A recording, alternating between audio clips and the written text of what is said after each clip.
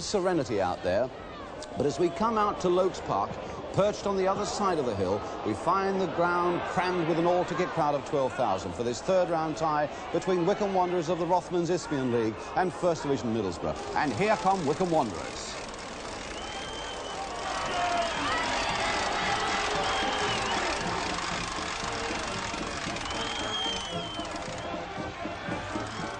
And their first duty is to go to the centre of the pitch that's got an 11-foot slope from one touchline to the other, remember, and wave greetings to the club chairman, Jack Smethurst, who's in hospital right by the ground. So they pay their tribute, and there's the chairman waving back with the handkerchief. Now the two teams, and what a contrast there is. Wycombe with their furniture workers, their car workers, estate agents, school teachers, and three of them had to work this very morning. Middlesbrough make one change. Bobby Murdoch is out through suspension, and Peter Bryan wears the number 7 shirt. So who do we look out for? Well, two of the Wycombe side were in the Hendon team that got a draw in the Cup at Newcastle last year. One of them is young Gary Hand, the fullback. Another is the Wycombe Wanderers skipper and the number 5, Alan Phillips. And there's a man out there who's a legend in Wycombe, and his name is Tony Horseman, so often the club's top scorer. One Middlesbrough player has been out on that sloping pitch before, and it's Graham Souness, who was there with the Spurs youth side. Here's Stuart Bohm, the Middlesbrough skipper, waiting for the toss-up with the Wycombe skipper, Alan Phillips. The referee of this cup tie, incidentally, is Mr. Porter from Bolton. And so now we get the toss-up, and that, in fact, was the first thing in the afternoon. There was one, in fact, by Wycombe Wanderers, and they decided the team should change ends. So after that friendly handshake, all is now ready. 12,000 inside the ground, and those who didn't get a ticket wait on the hillside outside. And now the noise really begins to swell around on the hills of Buckinghamshire as Middlesbrough kick off. And straight back to their goalkeeper, Jim Platt. They're attacking the goal on the right in the all-red strip with the one white band. Wycombe Wanderers in light blue shirts, dark blue shorts and light blue socks.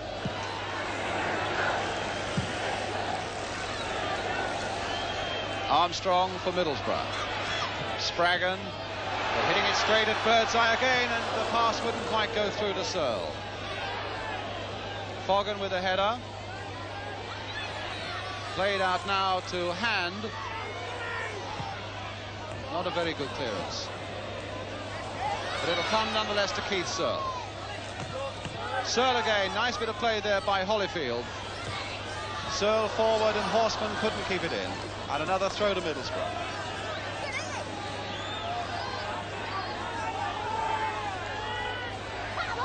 John Craggs with the throw.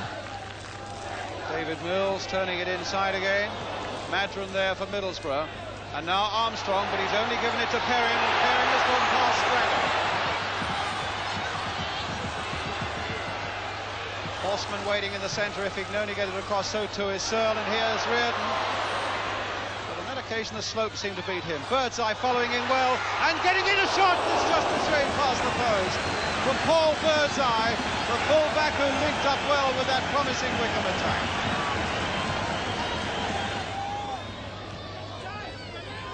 Now Foggan. Well, he's gone past Phillips. Still with Foggan, a long raking shot, and Maskell had to go down well to get that one. It's the sort of thing that Middlesbrough have got to try to get this breakthrough. Good long raking shot by Foggan. Phillips underneath this one for Wycombe Wanderers. Feels for offside, but he's all right. It's Horseman now with a shot. This time he is offside. He hits the post, but he's offside. But a little indication there of the confidence in this Wycombe Wanderers play. Clearly he was offside, no doubt at all about it. Mills is up. Bryan has made a quick burst for him as well. And Phillips miscuing. It'll come for Bryan. He hit it hard first time. He did the right thing there, Peter Bryan. And trying to get his shot in quickly, but he was just a little too anxious and just a little too hasty.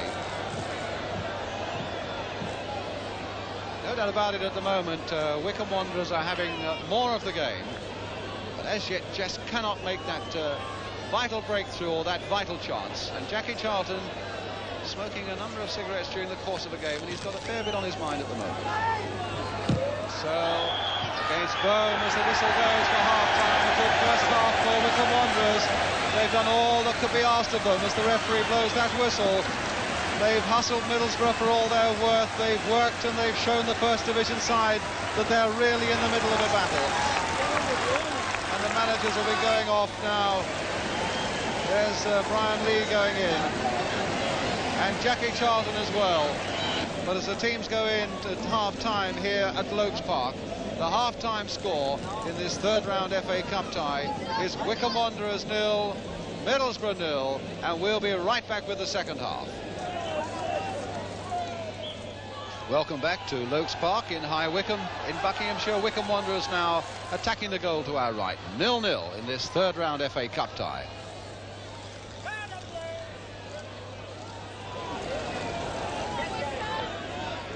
Throw straight away to Wycombe.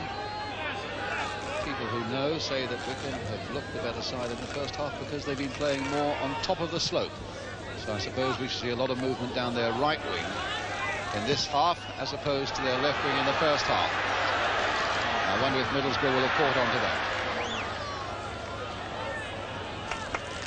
that. So it's a throw then to Middlesbrough with Frank Spraggan. Hickton and Foggan. And now Horseman. Played on this time for Kennedy, got his shot in. Bouncing awkwardly perhaps there towards Jim Platt. I think he caught his foot a little bit, Kennedy, there. And Horseman. Played on for Searle. Played on the left there for Holyfield. Oh, and he's outstripped Bryant very well indeed. Looking to get the cross in across the face of the goal. Oh, and just past that goes by Perrin. Brilliant run down the left there by Holyfield, outstripping Bryant. He got in a low and dangerous cross, and Perrin could only just push it wide of that post. The closest we've been to a goal. Perrin now.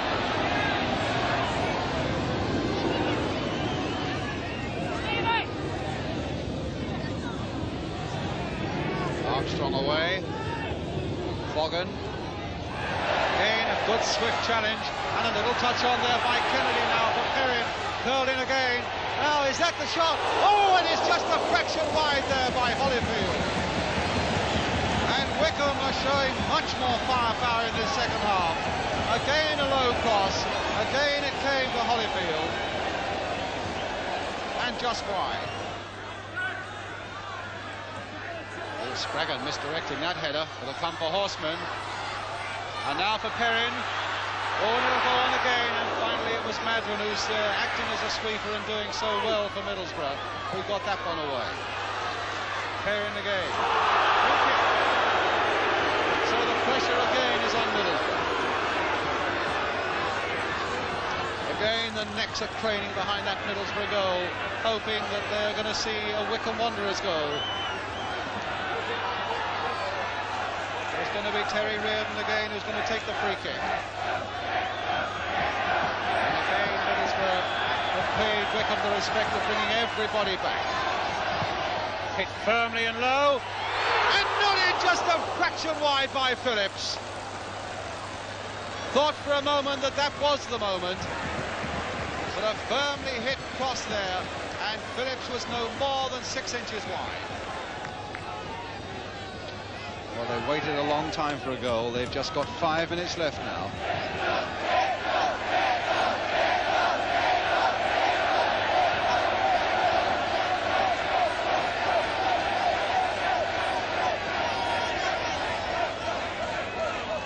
Substitute Evans.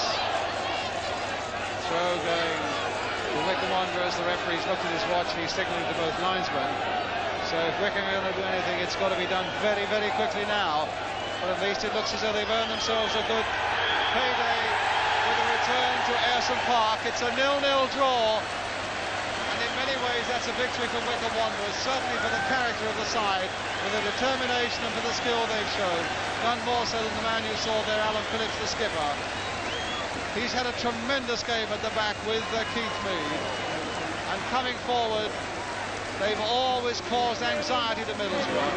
They've hustled Middlesbrough out of their stride from beginning to end, and the smiles show that the sort of spirit that the match has been played in.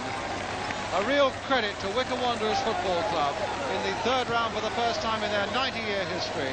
Maybe not the victory they wanted, but certainly they avoided any solid disgrace and got themselves a draw and a replay at Ayresome Park as the players go back into those dressing rooms. And there's no doubt whatsoever about it that Middlesbrough are more than relieved to have got that goalless draw. What did you think of your team's performance today? Very good, very good. Fighting performance. I think we deserved what we got. Did you ever feel you were going to win it? Yes, I thought if the header had gone in, that would have been it. Honestly, feel you have a realistic chance in the replay, or is your moment of glory gone, do you think? No, I don't think so. I think that we showed in patches what we could do, and I think we must have had them worried. Alan Phillips' header was just wide, and these sort of things could have turned the game completely. I felt that if we had have scored, that we would have won the game. But it's all square when we go back to Ayresome Park, and I think we've got a very good chance. Jack, the fellas behind you, how much of a fright did they give you today? Fright? I haven't stopped smiling since the end of the game. But what about the 90 minutes before that? Well, we'll not get put on the rack as much for as long a time as we were today, and I was delighted with the result. 0-0 draw suited us fine, you know, but I don't think we really deserved it. Were you ever desperately afraid that it would go the other way? That I asked Jimmy how long it was to go, and he said 25 minutes. I said, we'll never make it. Serious? Serious. What is it about their play that surprised you? Well, you expect them to put challenge in, and you expect them to do running, but they do it in such a good way, you know. I mean, held balls on and put good pros under pressure like that and get knock-ons, and people are prepared to back up and chase people. And they cause us a hell of a lot of problems today. They never allow us to string any passes together or any game together. They close us tight, made it very difficult for us. And all in all, it was one I'm glad to see behind us. Did you think your fellas played as well as they could? I was delighted to where our back played, because the amount of pressure that was put on them and the sort of balls that they were having to deal with all the time, they had to be strong and resolute, and they were. And all in all, that's where we got the result today, because we were back four. And the slope? Well, the slope's frightening, isn't it? I kept watching balls come towards me, and our lads were stopping, thinking they were going out, and the bloody things are staying 5 yards in play. And they were, you know, it's just something that it's a great advantage to them. And a little slope you haven't got a slope at Ayresome Park. It's dead flat. It's very big, and they're going to get a chase, and they're going to have to chase as hard as we did on Saturday today. A final word, Jack, if you turn around and tell them what you really thought of them today. I thought you were magnificent, really, I did. You know, you frightened me to death. It's one of those times when I wish the hell I hadn't been a manager.